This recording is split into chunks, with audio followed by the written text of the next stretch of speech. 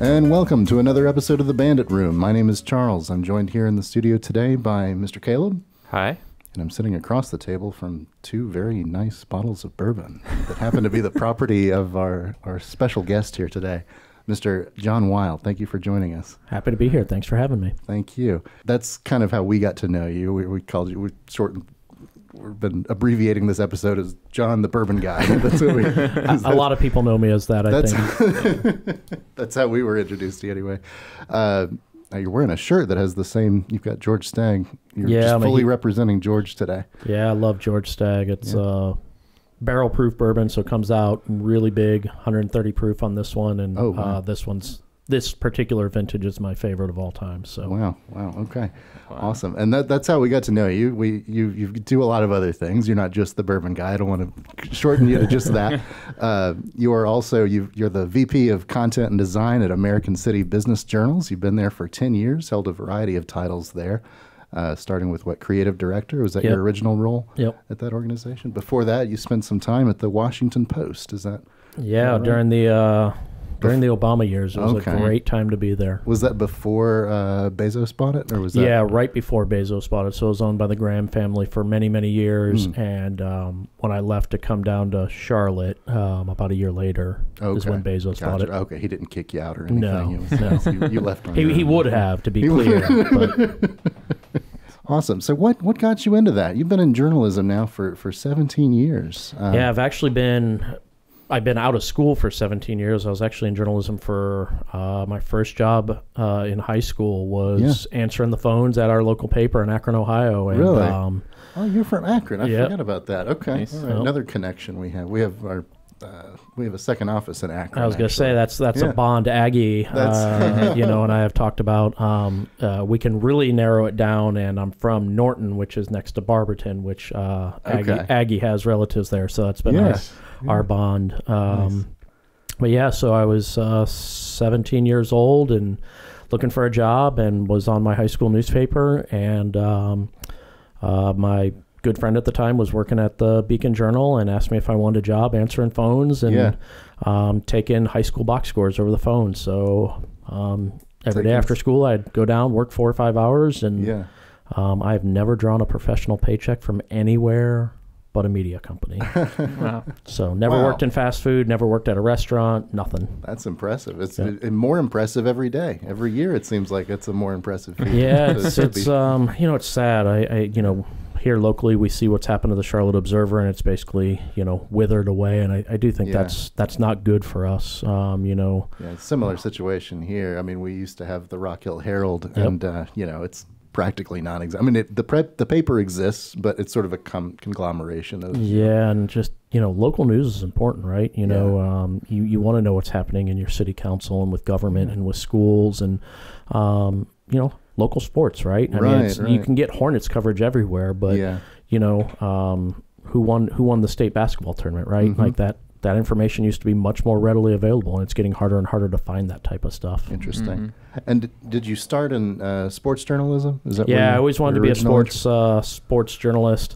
The friend I mentioned in Akron is Brian Windhurst, who's now a really well-known reporter at ESPN covering the NBA, and he was 2 years ahead of me in school, and so I always looked at his writing and was like, man, I can't write like him. I can't report like him. I'm terrible at this. And so I started going more towards design and editing. And little did I know he would be one of the best beat reporters of a generation. Well, you were judging yourself based on one of the greats. So exactly. It's tough to be right there. So I started going more towards design, specifically in sports, and just a lot of things lined up. When I was a senior at Kent State, the basketball team made it all the way to the Elite Eight. It was the best team in school history. Wow. They lost to Indiana. We did a ton of work, ton of special sections. And then I got a bunch of job offers and worked in Cleveland when LeBron was there and was a rookie. And so got to do a ton of great work there. And that helped the Washington Post noticed me, recruited me, and started there in sports. And I remember at the end of 2007, they asked me if I wanted to come help news, and I really didn't. I didn't know anything. I'd never really paid attention to politics or any of the things that make a place like the Washington Post great. I was a sports kid, and so I remember the editor came back and asked if I would help and do more graphics and do more visual design work, and I was like, I'll think about it. And I remember the sports editor pulled me in. He's like, "You're not thinking about this. You're doing this." And I was like, "I don't know if I want to." And he's like, "The editor of the Washington Post asked you to do something. You go do it." And so it was funny. We sat in the first meeting. This was December 2007, and they were talking about the Iowa caucuses, and I was just like, "What's a caucus?" And I just remember the political editor literally, it's like, like very stereotypical, just puts his head down on the table. Like, this is the guy they gave me. And so as they started talking about it, I was like, "Oh, you're like John Madden on a telestrator." He's like drawing. And so out of that, a feature called Political Geography was born, where imagine if John Madden telestrated how an Iowa caucus would work. You would circle things on the map and draw an arrow and say, why Hillary would do well here versus Obama. And they've done that feature for the last 16 years now. Wow, okay. All born out of the fact I knew nothing about politics. You get a royalty on that at all? No royalties on that. Bezos gets it. Yes. So you were starting, you said 2007? Yeah, 2007. And so I designed the front page the night Obama was elected president. Oh, that was and it was such an amazing run. And then that night it was an interesting time because we were also switching editors. The long-standing editor of almost 20 years was retiring. A new guy from outside was coming in, and they were both kind of jointly working that night. And it was very much a passing of the torch internally, and it was just this surreal moment to like put that photo on the page. And I remember typing the words President Obama as our headline, because everybody was fighting over what the headline was going to be. And then I just put making history, Obama becomes first African-American president, just like the power of seeing that. Seeing it in print, wow. And I remember asking that night, I was like, "Hey, are we running any extra copies of the paper?" And the new editor, Marcus, who's now a very good friend of mine, was like, "Yeah, we ordered 50,000 extra." I was like, "Oh, okay." And then I get a call the next morning, like 8 a.m. They're like, "Hey, can you come back in? We need to do a special edition." And we printed an extra, I think it was more than 1 million papers. They just basically kept the presses running. And I remember walking to the office because I lived in downtown D.C., and you're walking in, and like 3 blocks away, you start seeing this line, and people were waiting for papers outside the Post. That's crazy. So it's kind of crazy to think about that now because you would never see that. Well, it's true. It almost feels like a moment from yesteryear, and you imagine the newsboy on the street selling papers.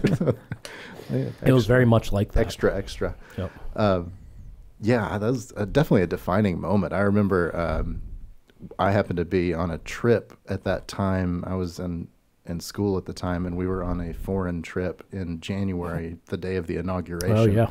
And it was like front page of every international paper. Everybody's just eyes on that, and just really wild to see like basically the whole world watching that moment at the time. Yeah, it was such a fun moment for that. We did a special section to preview the inauguration, and my idea was to have that, instead of a photo, because we had seen so many photos of Obama at the time, could we paint his presidential portrait?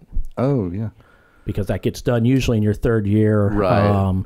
Or post-presidency. Yeah, and so we went and found somebody that does oil paintings, and they wanted this insane price to do it. Oh. But we wanted an actual oil painting that we would photograph, and so we ended up cutting a deal with the guy where he charged us about 10% of what he normally would, but he got to keep the piece. He owned the intellectual property and was able to then put it in his gallery with our front page next to it. And I thought you were about to describe the Shepard Fairey Obama portrait. No, so it was just it showed the power of Obama, right? And the power of the Post, which is still a very special place to me. And even with all the twists and turns they've taken under Bezos' leadership, I still think it's a magical place. It seems like they're still trying to hold on to the original spirit. I mean, he's not dumb. He knows what made it good and what made it an iconic publication.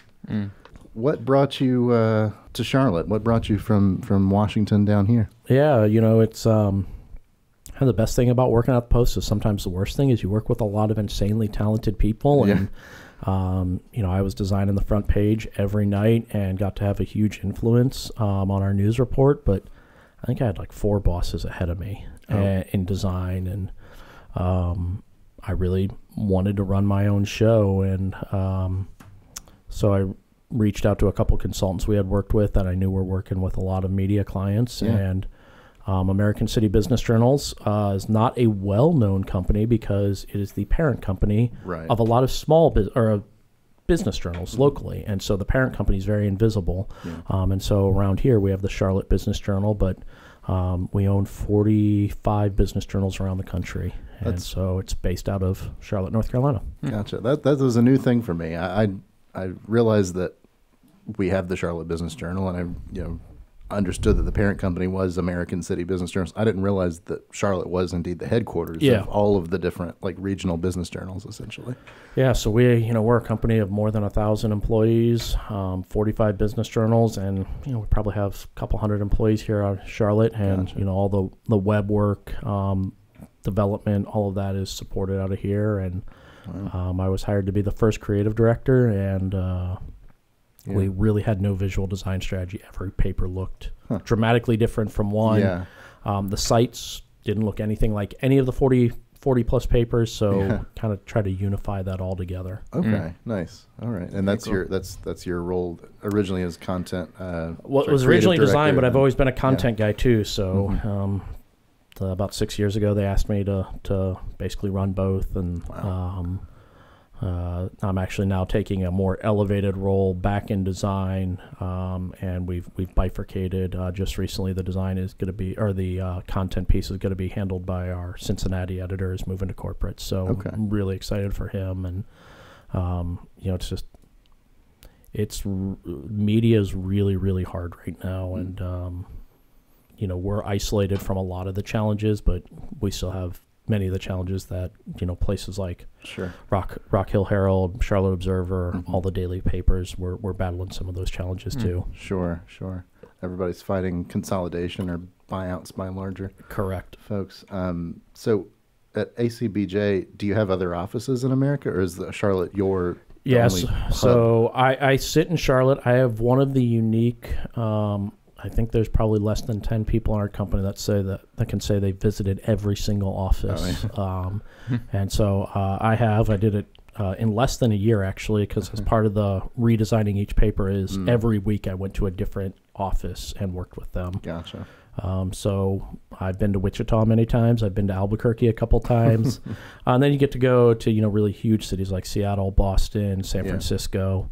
So it's really interesting to see how different each business community is, but the underpinnings are all the same, right? Like you have power companies, power players, old money, philanthropy, economic development. A lot of the storylines are the same, but there's lots of different flavors of that, which is really fascinating to see. Yeah. Did you follow the whole Panthers debacle? What was going on with the failed training facility? I've got a portrait of it here in our office. What would have been. I'll give a plug for Eric Spanberg, our reporter at the Charlotte Business Journal. He's done an excellent job of covering the Panthers and sports business. The Panthers are making a lot of interesting moves. Their roster's changing completely right now. I don't even know what to make of that. You go sign Adam Thielen. I was talking to our publisher in Minnesota. She loves him. And she's like, you got a great wide receiver. And I instantly texted her back. I said, $100 bet right now he does not get 1,000 yards receiving it next year. And she's like, I'm easily taking your money. And I'm like, well, I'm easily taking your money. I mean, here's we go and sign a 33-year-old wide receiver, 32-year-old wide receiver. I mean, you trade for the number 1 pick and give up all this draft capital. Right. I don't know. I mean, I went and looked at the 7 other teams that have traded up to number 1 in the last 25 years. Yeah. There's not one Hall of Fame player that was taken number 1 in that year. we'll see what they do. I miss the stable days. Jerry Richardson's funeral was last weekend down in South Carolina, and Jerry wasn't a saint by any stretch, but he brought stability to the organization, and Ron brought stability. And yes, they could frustrate you because they'd win a game 13-10, and it was boring as sin. And Ron would make two, calculated gambles that may or may not have paid off, which is, obviously why we called him Riverboat Ron. Right. But which is not a fair nickname, because you were just talking about his stability. When you look at him now, you feel like he was the stable guy. Yeah, I would happily take Ron. Yeah. And, again, Jerry was not a saint, but, Tepper has a lot of money. I'm not sure he's figured out exactly how to be an NFL owner yet. We'll see. I really want to see them win. It was, 2015 was an amazing time to be in the city, in the area. Yeah. Everybody had Panthers fever. It just makes a city so much better when your teams win. Yeah. So how have things changed for you over the years? You've been in this industry from, you were just describing, like it felt like the olden days, when you're everybody's in the office, everybody's going to checking in every day, and I'm picturing people typing away on their typewriters in their office. But I assume it's very different now.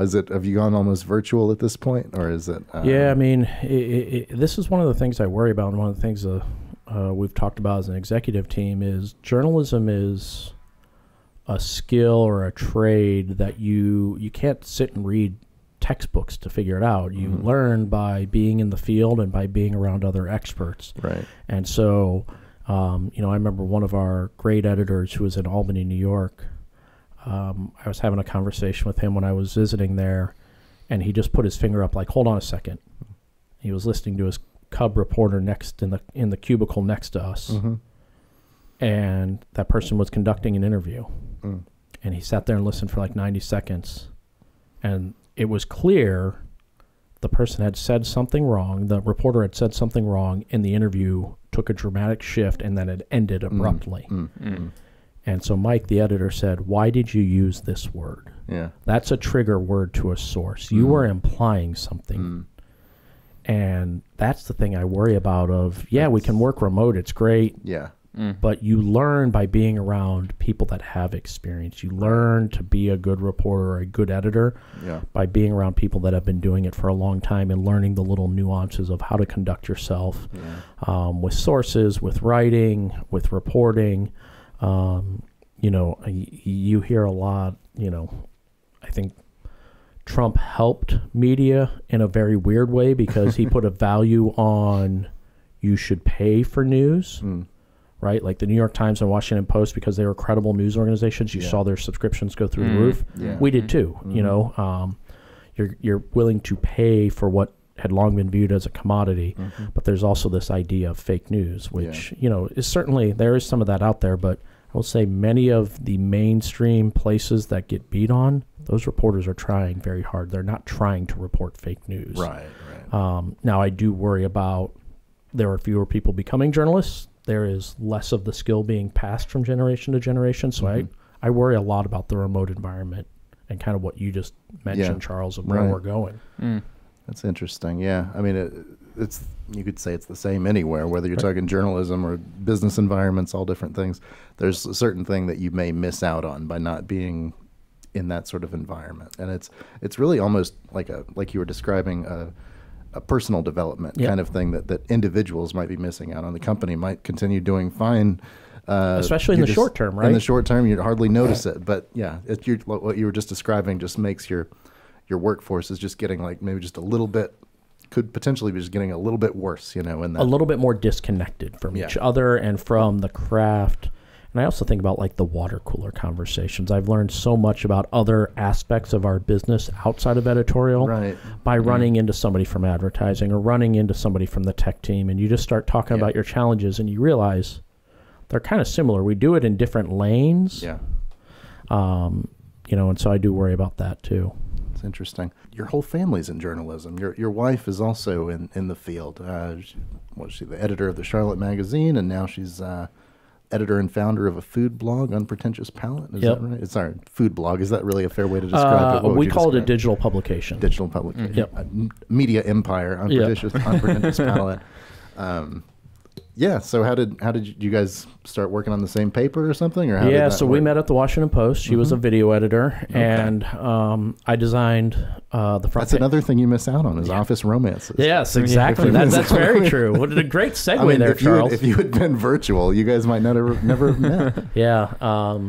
And so, back in the day, which is, 10 years ago, you would work on a Saturday at a place like the Washington Post. And, when I was there, they probably had 850, 900 journalists, and there were maybe 30 or 40 of us in the office on a Saturday. So you'd be in this colossal space, and it's like empty. It's kind of like, going into an office post-pandemic, you know? Yeah. And so you really bond with the people that are there. Yeah. And, her and I always had like Monday, Tuesday off. And so we started dating. And then when I got the job, we had been dating for about a year and a half. And she decided to move down with me. And she originally started at NASCAR.com as a writer there. And then she really had a passion for being a feature writer. And so she moved over to Charlotte Magazine. Michael Graff hired her. Michael is now was the editor of Axios Charlotte, now is a regional editor for Axios, brilliant writer as well.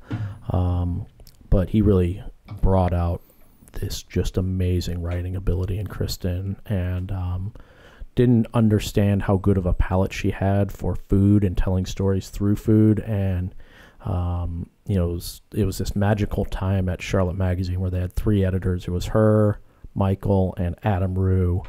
And they just did great work. And unfortunately, Charlotte Magazine's owned by a company that, was not investing a lot of money in it. And she did a 50 best restaurants list. And so that's a pretty complicated thing to put together, because you want to go to at least 50 restaurants, but you should probably go to 75 or 80 because you want to figure out, being 50th on the list matters. Right.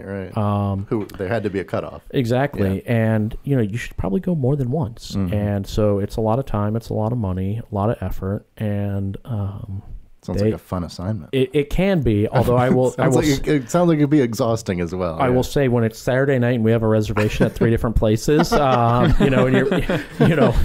your waistline can only handle so much. But I remember they gave her $1,000 to do that story on. Yeah. And when you think about eating at places, like a Bruce Moffat restaurant, great food, but I mean, you walk in the door, you're spending $60 a person. Right.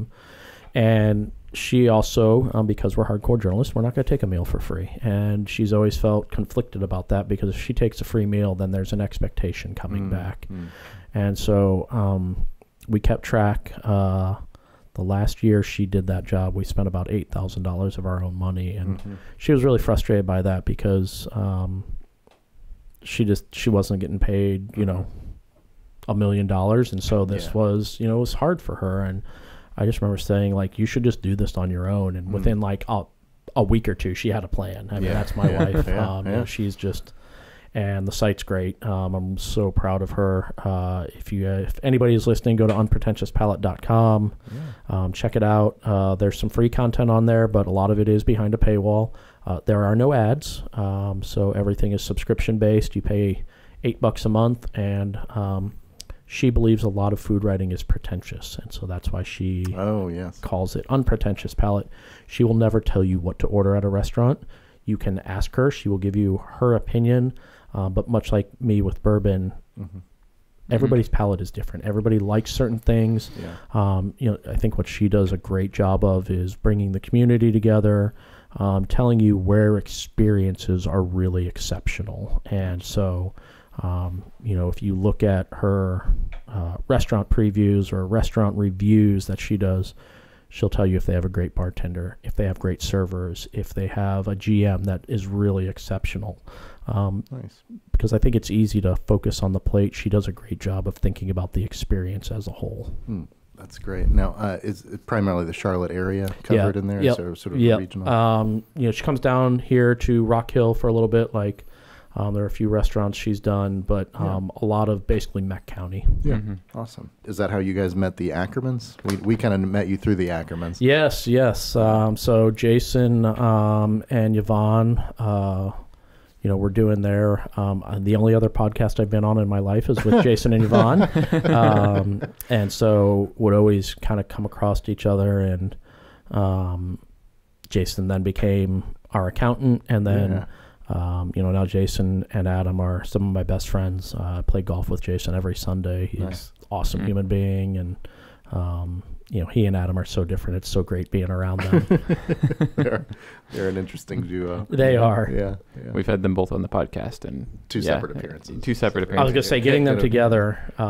We should. That would be. We funny. should next time. Yeah. I will say all of us last summer took a golf trip together with my go? buddy Brian. Oh, really? And so we went to Northwest Nebraska. It's called the Prairie Club. It's in the middle of nowhere. Okay. You literally drive down a dirt road, and it's like, is this what Armageddon looks like? And then there's this beautiful golf course, 2 golf courses in the middle of nowhere. And what was great is Adam was playing very well, and Jason was not. And they were riding in a cart together, and they were Adam was talking so much junk to Jason, and Jason was getting so frustrated, which he never really loses his cool. Jason's so even-keeled. I just remember looking to Brian, I said, I think we might have to switch carts. And I floated the idea to Jason, and he ripped my head off. I just remember going back to Brian, I said, nope, we're not switching carts. Never mind that. But we were there for 4 days. We had a blast, and it was good to be around them. Go golfing in Nebraska. I guess you got to do that in the summer. It was August. It was warm though. It was like 90 degrees one day.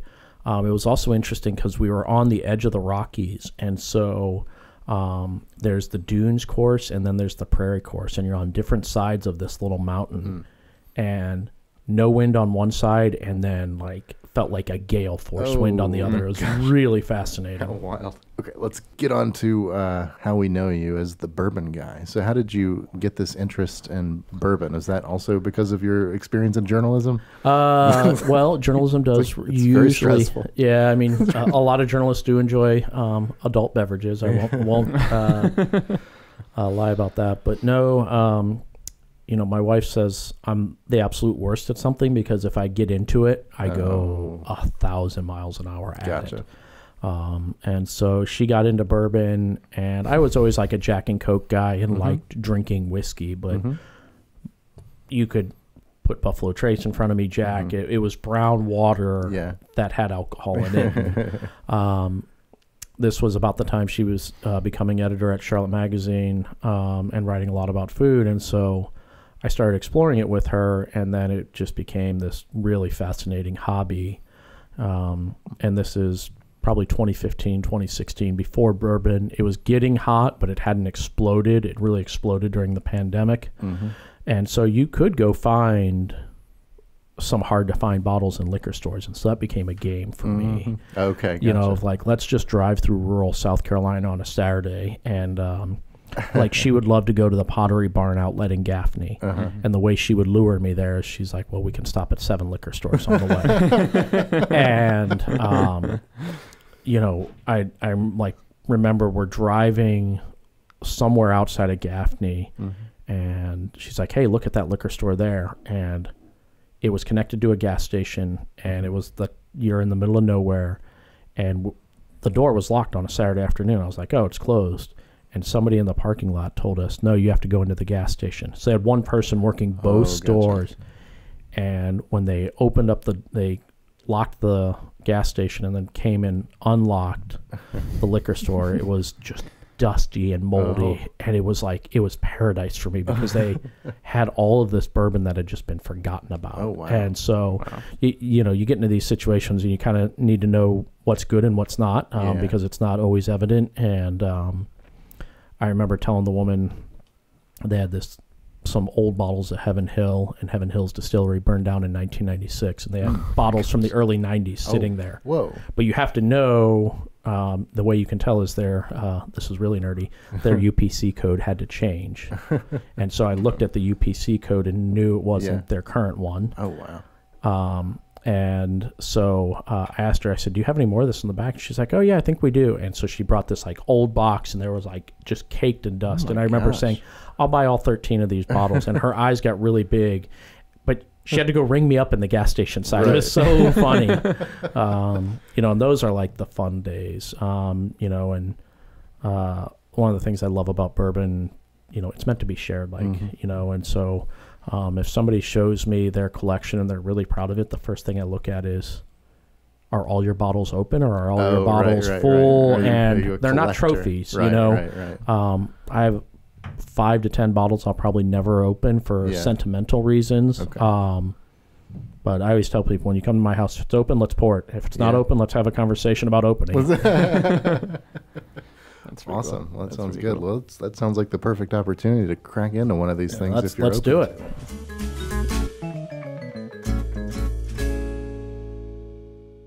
The due date to file your personal tax return 1040 is April 18th, 2023. File Form 4868 today and save yourself from the last-minute rush. You can get a 6-month extension by filing Form 4868. Go to expressextension.com today and e-file in minutes.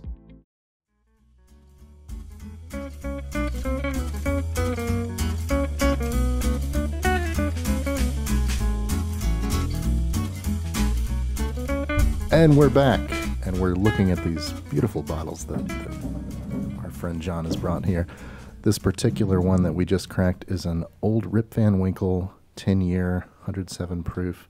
Tell us the story with this guy. This is an incredibly rare bourbon to find. Pappy Van Winkle is kind of the unicorn bourbon right now. So if we wanted to be very technical, Pappy... People say, oh, I had a Pappy 10-year. No, you had Van Winkle 10-year. Pappy doesn't start till 15 years. Gotcha. But so Van Winkle, you go back many, multiple generations. He was working under the Stitzel-Weller brand, and recipe's been passed down from generation to generation. It's now owned by Buffalo Trace. Okay. And so it's extremely difficult to get. I think it's good if we blinded it.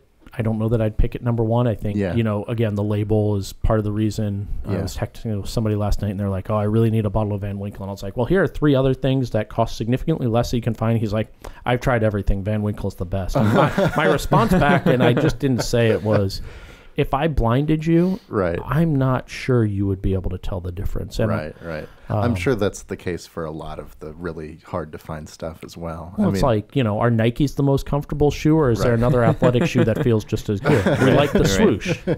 Yeah. So let's take a taste of this thing here.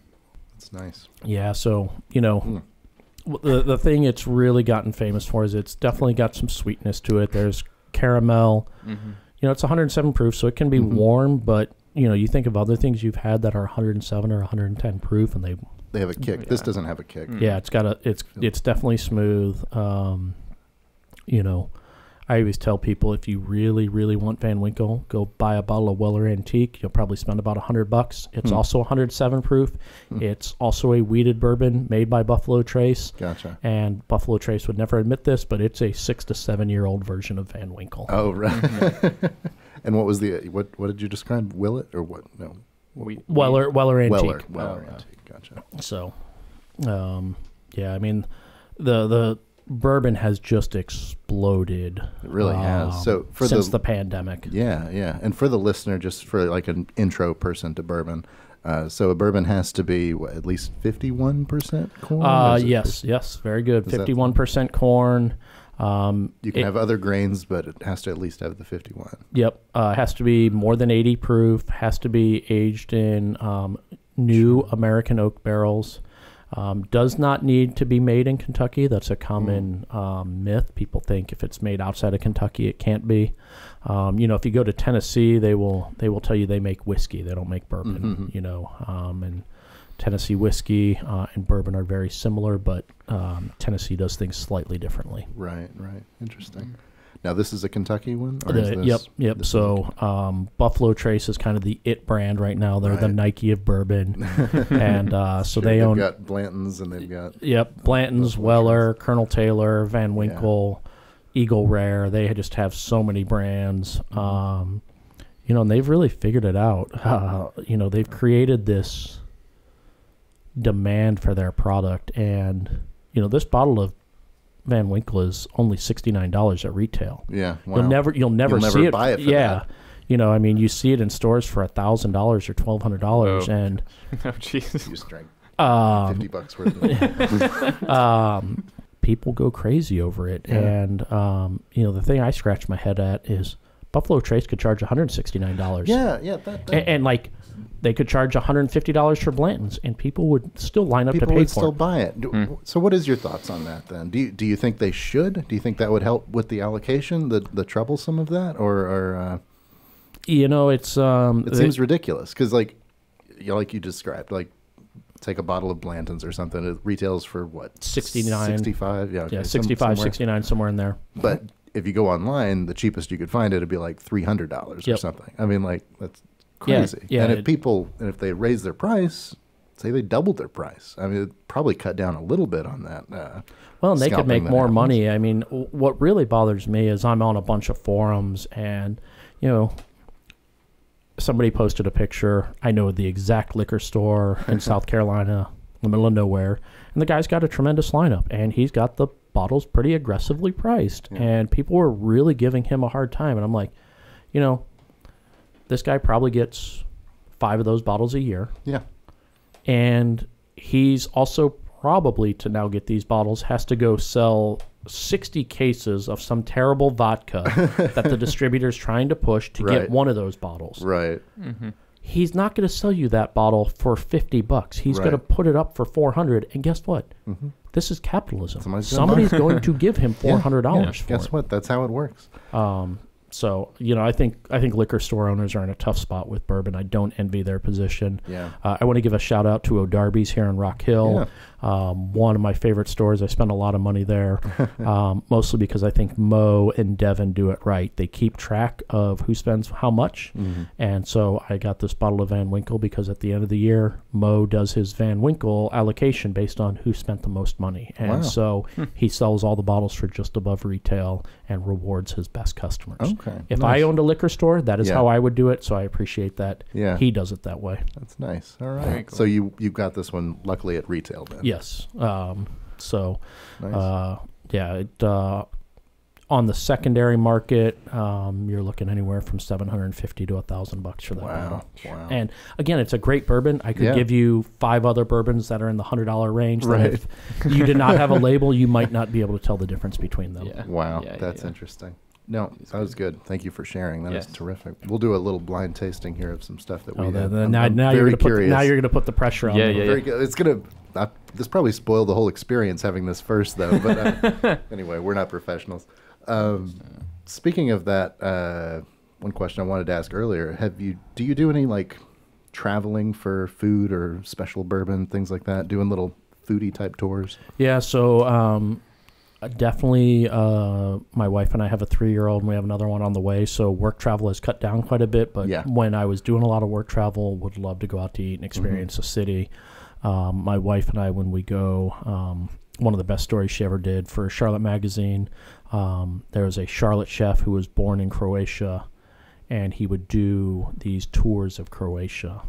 So we went and did one with him, and it was a culinary tour, and it was incredible. Cool. That's awesome. That's cool. We were just talking to Chris Coleman about an upcoming trip he's doing to Croatia. It must be the same Chris person. Is doing it with Richie, and it's just an unbelievable trip. Ours was, I think, 6 days. I think the one Chris is doing is right around the same amount. Nice.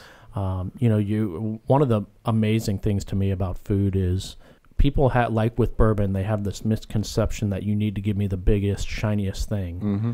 I just love somebody that's great at their craft. So if your craft is making an unbelievable cheesesteak and, it's, some dumpster that we're eating it out of, I don't care about that. It's show me the craft. Show me, what you're doing. And I think, that was the thing I remember about Croatia is Richie just took us to these little spots. And I remember at one point we were eating in the basement at a winery, a family-run winery, and I asked the owner, we were in his house, I said, how old is this house? And he said, well, it was probably built in the 14th or 15th century. We're not exactly sure. And his wife cooked dinner for us, and we drank his wine, and it was just like, that's an experience I'll remember for the rest of my life. That's and so cool. you know, there was nothing amazing about the food. It was the story. It was the memory. And I think that's what, to me, food and drink is about, is evoking memories, making memories, sharing. Yeah. When you're talking about wild experiences on that college trip, we were in France and we went to Champagne. Yep. And I got to drink Veuve Clicquot out of, like, in the caverns where it was aged, you know, that's just got to be awesome. Special. Yeah. It's a special thing. Honestly, I've never had it since because it's so expensive.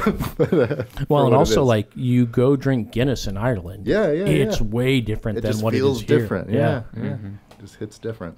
Drinking bourbon in Kentucky is not quite to that level, but it's all. I will say, drinking bourbon in Kentucky is pretty cool. I imagine you've done some hunting there. Yeah, Kentucky's a tough place to hunt because everybody knows what they're doing, right? You know, and that is definitely Mecca. Yeah. It's also at least hitting up the distilleries. The distilleries have gotten smart though. They used to put out their high end stuff. And now they've kind of realized that people would camp out overnight and do all sorts of crazy stuff. And so it's the game has gotten a lot harder of trying to get bottles and trade bottles. You know, I feel fortunate that we got in early and we have a really good collection because just, you know, to your point, Charles, finding a bottle of Blanton's, it's just hard. And it's like, the number of times in 2017 I walked by a bottle of Blanton's and like scoffed at the fact it was $80 and not $65. Right, and now you just can't find it. Yeah, and now I would happily pay $80. Right. I'd probably pay $110, $120. You know, and so that's wild. Do you have kind of like a daily drinker, or it's like a preferred sort of thing you go to, or are you always mixing it up? I usually always mix it up. I really love what are called store picks. And so O'Darby's has a ton of these, but a store will buy an entire barrel. Southern Spirits also does this. And they will taste 3 or 4 barrels, and they'll say, this barrel is the one we want. A lot of bourbon, like Van Winkle, is blended where you're taking 10, 20, 50 barrels to get that specific flavor. Right. Where the master distiller says, yep, this is Van Winkle 10-year. This is what it tastes like. Gotcha. And so those single barrels are always really unique. They could be smoky or really bold, leathery, or really sweet. Southern Spirits in our local bourbon world here has put out some really phenomenal picks that, Eddie's Roller Coaster, I remember it was Russell's Reserve they did. Yeah. My buddy loves this one called Medicinal Whiskey that they put out from Russell's Reserve. And what's interesting is there's 200 bottles in that barrel, roughly. Yeah. Once those 200 bottles are gone, you're never getting that particular barrel again. So it's a really unique thing. And so I love just messing around with that. I think the best whiskeys are the ones you're sharing with people. I think, if you're looking for great bargains, I think Old Grandad for the money, you can always find it. Old Forester, especially like their 1897 and 1910, you can always find that. Those are great pours. People are used to Jack being a commodity because of Jack and Coke and just, but Jack, in their more squat bottles, their single barrel selects, their ryes, they're doing really great stuff. Yeah. Huh. You want to do a little rapid fire questioning here? Let's go. And then we can. I'm gonna one drink. I got to pour myself a little nip of. Are you ready for that? Okay. Yeah. There you go. A little nip of the George Stag. Of the George T. Stag here. Yeah. Fantastic. Awesome. All right, let's go. All right. So, what is something that you would say you spend too much money on? I think we know the answer to that. I'm John the Bourbon Guy for a reason, so definitely bourbon. I'm very thankful that my wife tolerates it. Awesome. Would you be willing to say what's the most you've ever spent on a bottle?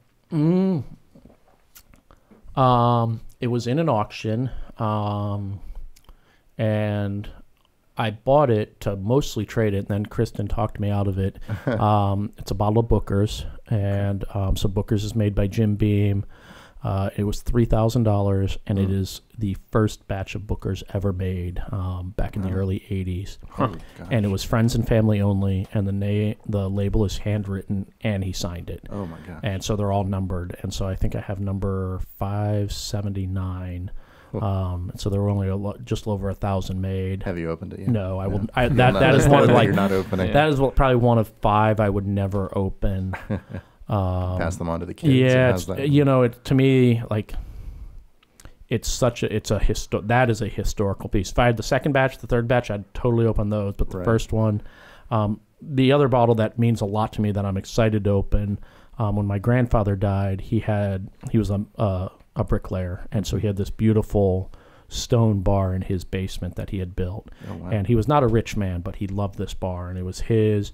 And I love vintage Old Grandad. It was made by the National Distillers. They sold it to Jim Beam in 1991, I believe. Kind of made some changes to it. It's not been the same. Yeah.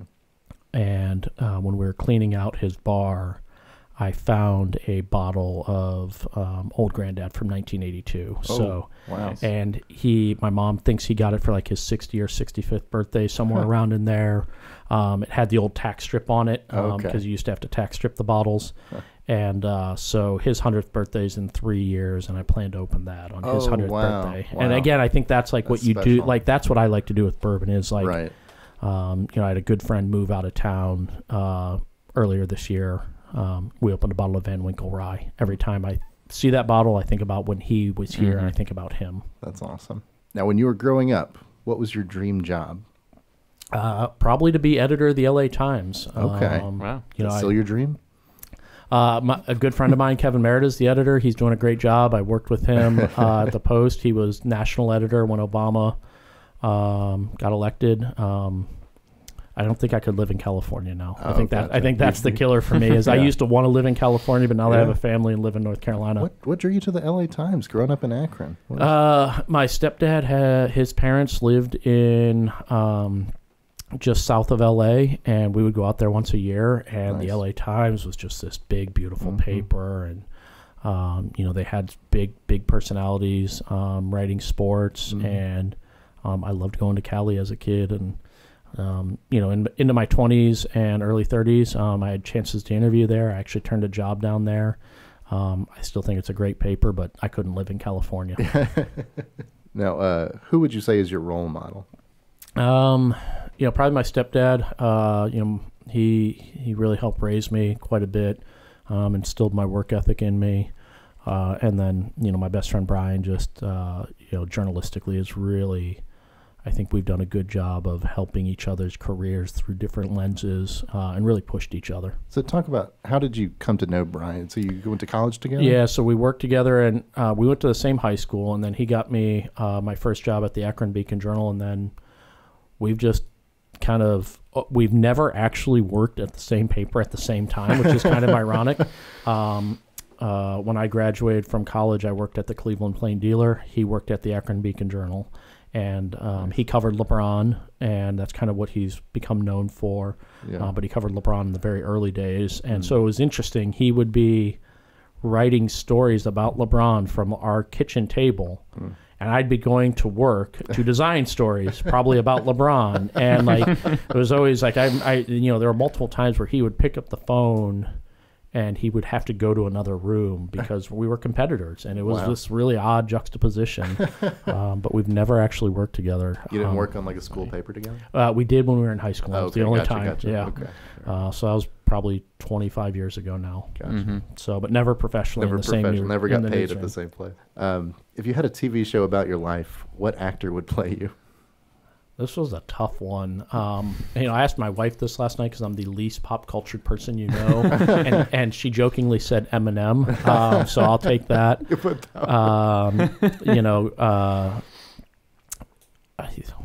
Yeah, I mean, I definitely, growing up in Akron, I grew up in kind of a really rough environment, and so certainly not what Eminem went through, but there are definitely a lot of parallels of some toughness there, and definitely a chip on my shoulder. I think that's something all of us Akronites have.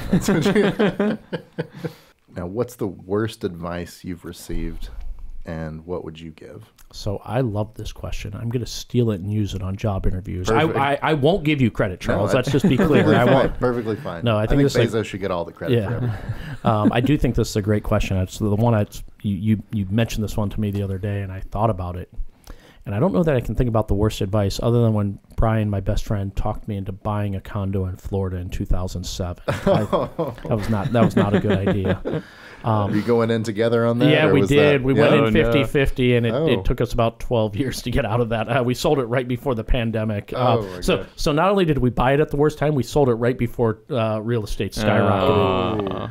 You bought sell when there's a crash. Yeah. But what I think about is the worst boss I've ever had, and now that I manage large groups of people, I think about his behavior and kind of his selfishness and his inability to relate to a young employee like myself. And he, I firmly believe people don't really leave jobs, they leave managers, and I definitely left Cleveland because of him. So how would you describe that worst boss, if you were to describe him without giving too many details? Well, he unfortunately is no longer with us, which I am sad about. But he was very narcissistic, did not enjoy the fact that maybe my star was shining brighter than his. And so I felt like a lot of times if he had a chance to embarrass me or even humiliate me, he would take that. And I remember one time he came out and just threw the paper down in front of me and just berated me for one very, very, very minor mistake. And I had multiple editors come and apologize to me, and I was just like, I'm 22 years old, again, grew up kind of tough. It took every ounce of me not to punch him right square in the face. He was just a very insecure man, and one of the things I told all of our designers, we won some big awards last year, and I told them I take great pride in the fact I can't do their work anymore. Like they have surpassed me, and I take pride in the fact that they are doing work that I can't do, because that to me is like it's like what you want as a parent, right? Like you want your kid to grow up better than you and be stronger than you, and same concept. Yep. Yeah. Totally agree there. What's something in your industry that you would consider underrated or underappreciated? I just think the value of news. In a world where we have more access to information, there's less access to news, and that's a frightening thing for me. And so, when you see bills like the one out in California that is possibly going to require tech companies to pay for the journalism that they are making billions of dollars off of, I think that's a very real thing. And Facebook has made billions of dollars off of the back of newspaper journalists, and they give us almost none of the money. Right. And a world without information looks like a communist country, and I don't think we want to live in that type of a world. That's true.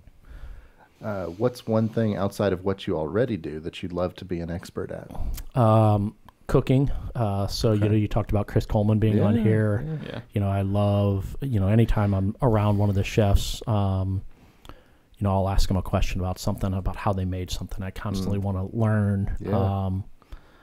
The other thing would probably be a vet. I love animals. I'm terrible in science, but love animals, love rescue dogs in particular. Have a soft spot for my wife and I's hearts. Nice. Awesome. And if you could meet anyone past or present, who would it be? This is always a tough one. I think I would go with Obama. Just his ability to lead is pretty special. Athlete-wise, I love Tiger and LeBron, so they would be a close second and third. What do you think you'd ask him about if you were to meet Obama? If I was to meet Obama,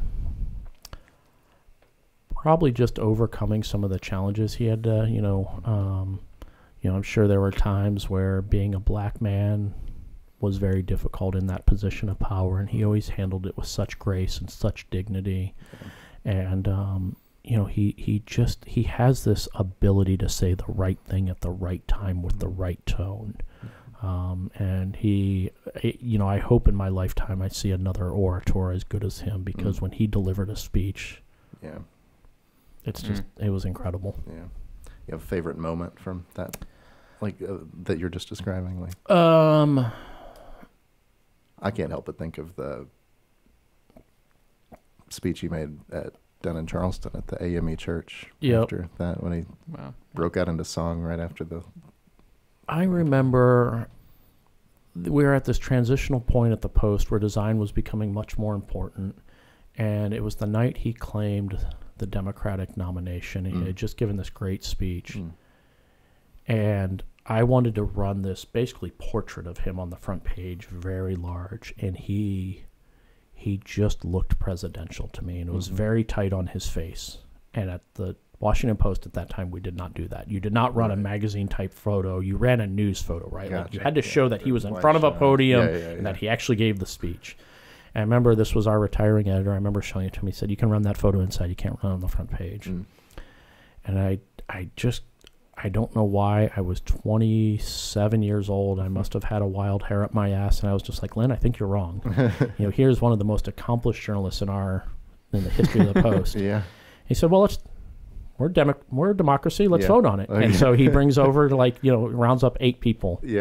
And I remember it was 8-1 in my favor. In your favor? Okay. Yeah. And so that page, I remember the speech he gave that night, just being so moved. And it had been such a long primary for him and Hillary. It was very close, if you remember. Obama just has this way with people that I try to emulate, try to capture. But like I said, he knows. If you follow him on Instagram, just anytime he writes anything, even about St. Patrick's Day the other day, it was just like he can step back and really capture the essence of a situation really well. We've prepared a few cups for you here. We're gonna play a game. We're gonna have 4 different bourbons for you to taste. I am coming off of finishing a little pour of George T. Stagg, which is 130 proof. So trying to suck down some water here. Wash your mouth out real quick. I don't want you contaminating this highly scientific experiment. All right, so we have 1, 2, 3, and 4. The bottles in contention are in no particular order. We have an Old Granddad in the mix. We have a Wild Turkey Rare Breed, a Chicken Cock, and a Burning Chair, which is a store pick from O'Darby's. I love Burning Chair. I love their bottles. I think their branding and marketing is really cool. So I'll just, I know we're also filming here, so I'll give just a few things I like to do when I'm tasting multiple things. Okay. If you already know this, so I'm not trying to insult you, but for the listeners that may never have done for Caleb over here who knows nothing about it. Yeah. So one thing, whenever you're going to go smell a bourbon, this is very important. It's easy to put it up to your nose and just take that big suck in. Make sure your mouth is a little bit open, because if not, all those alcohol vapors get stuck in your nose, and that is actually what burns, is those alcohol vapors. So if you have your mouth open a little bit, the alcohol vapors can move out, and you will not get that, wow, this is really hot. This just in, all liquor that's 80, 90, 100 proof is really hot. You can help yourself out. So you heard it here. So I like to just always smell, mix it around a little bit. Any particular notes on this one? Yeah, this one's definitely got a little bit of caramel for sure. Definitely some leather. Oh, you do like the sound Try effects. To get we get the ASMR aspect of this. Try to get some air in there. You can kind of taste it on the front of your palate, the middle of your palate, and then on the back is, if you're going to get burn, it's always on that back side. This one's definitely a little younger. Got quite a bit of oakiness on the back side of it. I'm going to guess it's in the 90 to 95 proof range. So we'll see as I go through. Okay. Number 2 has almost some mint on the nose. It's really interesting. I'm interested just listening to this. Number 2 is also a little younger. Got some strong oak, a little bit of minerality to it. Kind of doing a little bit of the Kentucky chew here, trying to there you go. Almost chew on it, see what I can pull out of it. Kentucky chew. Yeah, I don't know what that means. All right, yeah. So for the listener, a Kentucky chew. Yeah, so after it kind of goes down, you have that lingering aftertaste. You can kind of move your tongue around. Got it. And kind of do that second swallow. This one feels younger to me just because the alcohol feels more pronounced. Maybe more in the 3 to 4 year age range. And probably higher proof than the first one. I could be wrong on that, but there's a little bit of a warmth going over me on that one. Okay. Number 3 is very sweet. A lot of like caramel, creme brulee notes up front for me. Definitely, this one feels like the biggest proof of all of them so far. Are there any that you do not like or don't care very much for so far? No. Again, I think bourbon, like wine, it's very preferential, and it takes work to be able to identify stuff. I still don't think I'm great at it. There are certain brands, you put Jack in front of me, you put Booker's in front of me. There are certain brands that have very distinct characteristics. A bourbon, to me, has to be really, really rough for me not to like it. So it's either got to be really young or just, sometimes you get a single barrel or a store pick. And I remember I had a friend, he's like, you got to try this. This barrel is truly awful. I was like, what do you mean? And I smelled it, and when you leave laundry in the washer for too long, it's got like that mildew, like that funk. I remember taking the cap off and doing the nose smells. Like, he told me it smelled like your shirt after playing basketball, like that sweaty, stinky, and like to me it was like that mildew smell. But one of the hardest things I've read this. One of the hardest things for your brain to do is to be able to smell something and be able to connect it to a food or a flavor. That is like a great brain tease. So I just tell my wife, like, you do the New York Times crossword puzzle. I'm sitting here. I'm drinking bourbon. We're both doing brain teasers. Very sophisticated. What are your thoughts on 4? 4 is pretty plain to me. Let me drink some more water here, but not a lot going on. Might be the lowest proof. Do you generally prefer a slightly higher proof? I am a high proof guy, yeah. Now that I drink a little more 4, I take back the proof thing. I think it's I'm definitely feeling more of that proof this time. Interesting. Just seeing you do this. I don't know how people do this for like when they do like 10 or 8 to 10 or something. I don't know how you could possibly. So like one of the great tricks when we picked a barrel of New Riff for my group, we brought a couple people with us, and one of them was Ryan Hart, who is at that point the bar manager at the Crunkleton, really prominent bourbon bar in Charlotte. Gotcha. And so Ryan, you have 5 New Riffs in front of you, and all of them are different single barrels. And one of the tricks he showed me that I thought was really good is he kind of played like almost like it was like an equalizer or a sound system, right? How do I like what them? Do I like? What do I like? And he was just constantly tasting them, moving them up and down. So let's do the equalizer then. So what's jumping ahead, in your opinion? So I really like 1, that is for sure. You got to drink a lot of water. You might need another bottle. Yeah, you got to drink a lot of water if you're going to do this. 2 is definitely like very clean, not a lot on the backside. I'm sure I'm going to do terrible at this. Just like no, you can't do terrible. This is your opinion. I'm moving the cups back and forth. Around, yeah. All right, we'll see how. I'll put some guesses out here. Oh, you don't have to. Oh, yeah. I was going to say rate them in order of your preference first, and if you want to take a guess, I would say 1 is by far my favorite. Okay. 2, 3, and 4 all kind of blend together a little bit for me in different forms. Okay. I'm going to guess 1 to be Wild Turkey. Oh my gosh. You're 1 for 1. All right. That's pretty good.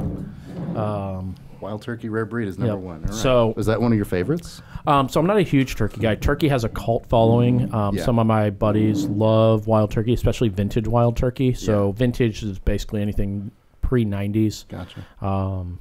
One of the things that the turkey had, like when you showed me those 4, I don't know the age statements of all of them, but in my mind, I thought turkey was probably the oldest one up there. Probably one of the highest proofs. Yeah, and the proof is definitely higher. And so, when you get higher proof, my guess is 115 on this. 116.8. Wow. Pretty close. You nailed the proof there on the guess. Yeah. So when you are higher proof, that means it's not being cut with water. Right. Right. So like Jack Daniel's is generally around 86 proof. Their Black Label's 80 proof. They're pulling it out and then they're adding water to get it down to that proof. Yeah. Well, if you add water, you're also diluting the flavor a little bit, right? It's just a right. So part of the reason I love bigger proof. Yeah, you're getting more full. You're flavor. getting something more close to the original product. I exactly. guess. Yeah, that's what you mean. So some little terminology. If something is barrel proof, that means whatever it came out of the barrel at, is what they're serving that's it what to you're you. getting, yeah. If something is foolproof, that means if they put it in at 115, they bring it out and they get it down to 115. So a lot of bourbons can lose their proof, as they come out and get watered down. When they're in the barrel, they actually gain proof generally because water is coming out of the barrel because of the heat. Let me do. Yeah, so I'll try to do 2, 3, and 4. We'll see. I've at least gotten one, so I've not totally embarrassed myself. You've killed it so far. So, all right, you don't have to guess though. I mean, you knock yourself out guessing them. But like, do you have? I'm wondering if you have a preference here on 2, 3, and 4 on what's next best. 3 just starts off good, and then it really hits hard at the end. The more I drink it, I'm gonna guess 4 to be Old Granddad. Okay. Well, you're incorrect. Oh. 4 is chicken cock. That's what you said. Sorry, 4 is chicken cock. I was away from the mic. Yep. Sorry. Yeah. Do you have a second? Is that your second favorite here? That was probably my second favorite. Interesting, because you started out not so sure about that. Yeah, and then I'm going to say 2 was third, and 3 was probably fourth. Okay, interesting. So let's say I'm going to hope 2 is Old Granddad and 3 is Burning Chair. 2 is Old Granddad. There we go. Nice. So nice. And then 3 is the Burning Chair. Okay. All right, 3 out of 4. You helped me a little bit though because you eliminated let you know a few. what there were. Yeah. Awesome. Okay, so at a blind tasting, you did prefer the rare breed over the other 3 here, but I would also say if we were going to a liquor store, the rare breed's probably costing the most. So yeah. The other 3 are pretty much same price bracket, honestly. Yep. Like as far as the MSRP on them, Old Granddad, very easy to find, very affordable. But Old Granddad Bonded makes the best old fashioned. For those of you trying to make, when you're making an old fashioned, one recommendation I'd give you on bourbon is look at the proof. Yeah. And so if you like a little bit of a stronger old fashioned, go for a bonded bourbon around that 100 proof. If you want something a little lighter, you can drop down. Nice. Okay. And talk a little bit about bonded whiskey or bonded. Yeah, so bottled in bond. So bottled in bond. This was back in the 1800s. Bourbon was just unregulated, and so you could buy Charles whiskey and I just sell you any old. Well, yeah, I mean, like I might know what I think yours is, but I could take that barrel and people did all sorts of horrible things. They would you would hope they would add water. there are I've read in books where they're adding chewing tobacco. Oh my god, chewing tobacco spit, like things to add flavor that you would not ever want to drink, right? Oh gosh. And so I could be buying a bottle of Charles's whiskey, but that's been bootlegged or handed down so many times that by the time I get your product, it might not be what your product was intended to be. So the benefit of bonded is that you're doing this in a facility that is government regulated. And so the Bottled in Bond Act, I believe of 1896, was passed by or was chaired by a man named Edwin Hayes Taylor, Colonel E.H. Taylor as we know him now. Gotcha. And he is the grandson of President Zachary Taylor. And so he's one of the grandfathers of bourbon, and he felt like if he was going to move product from the famous Taylor Distillery, which is now where Castle and Key is, he wanted to ensure that if it had his name on it, it met his standards. And so to be bonded, you have to be at least 4 years old. You have to be 100 proof, and there has to be a government regulation of some sort. And so that's why there are tax stamps, the old strips that were put over the tops of bottles. And so if that stamp was broken, that was a sign to you that this whiskey could have been tampered with. Gotcha. And so we got rid of the tax strips in the early 80s. But if you go buy a bottle of Colonel Taylor now, part of the reason they have a faux tax strip over it is an homage to him because that is his invention. That's cool. Very cool. So what's the big benefit of still having the bottled in bond situation now? You is know, it more just kind of a cool thing to know? Now it's just more nostalgic, right? Because you still have regulations. I mean, this was before the FDA existed, right? Like there was no FDA. And so, now it's just you're producing a whiskey that's 4 years old and 100 proof. Right. It's just sort of like a federal statement to back it up. Okay. But I would say, if I'm making an old fashioned at home, we keep 2 bourbons specifically for that. Rittenhouse Rye. If you are a rye person, it's a great rye you can find for around $30 pretty much at any store in North or South Carolina, and then Old Granddad Bonded. Nice. Well, we appreciate you stopping by today, John. It's been a pleasure. This is great. Thank you, any guys. Final thoughts for our listeners? The thing I always say about bourbon, I've got 3 rules. It's meant to be shared. It's meant to be drank any way you like it. So if you like it over ice, drink it over ice. If your buddy doesn't like it over ice or does like it over ice, don't judge them. It's their preference. And bottles are meant to be open. They're not trophies. So those are my 3 kind of rules. Perfect. Awesome. Well, thank you so much for swinging by. We appreciate it. Thank you guys for having me. It's been a pleasure. Thanks for joining us, everyone. Stick around next week and see what we talk about on the Bandit Room.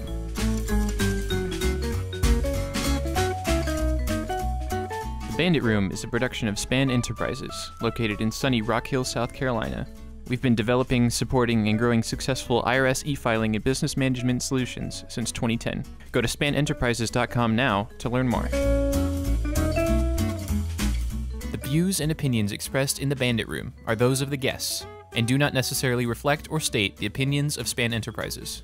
No information should be considered as tax, legal, or other professional advice.